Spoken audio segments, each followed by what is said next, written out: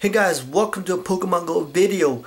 We're just gonna talk about some news right now. Starting on the 13th of, and basically increased spawns of fire and ice Pokemon, you know, like your typical stuff. And then also including there's gonna be like XP bonuses for like great throws, curveballs, you know, just the throwing XP. So gyms will also be disabled, so just know that. And there's been a rumor going out that supposedly it's gonna be on the 16th from a post that was talked about. They supposedly got removed, and so it's not there anymore. But people are, that's like a date that's out there for like when gyms will be disabled on the 16th. So make sure you're collecting your coins for now. Also going to be an event in Chicago on the 22nd. You'll be able to get tickets for that. And then let me see, it'll be live I guess at Monday.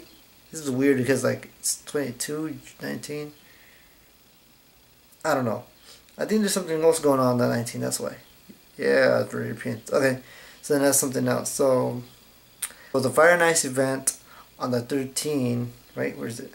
Yeah, 13 discount lucky eggs, you know, bonus XP for throws. Then we got the gym update coming right after that. So gyms will be disabled temporarily for the time being on 16, rumored.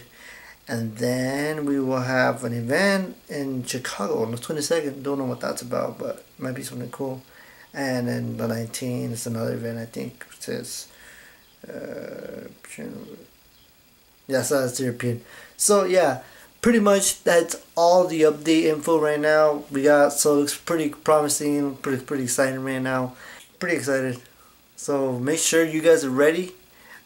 Starting the 13th for that XP bonuses, and I'll see you guys on another Pokemon Go video. Yo, another thing I forgot to mention that your Pokemon will return to you for the gym when they reset, and also what else am I missing? That's it, right?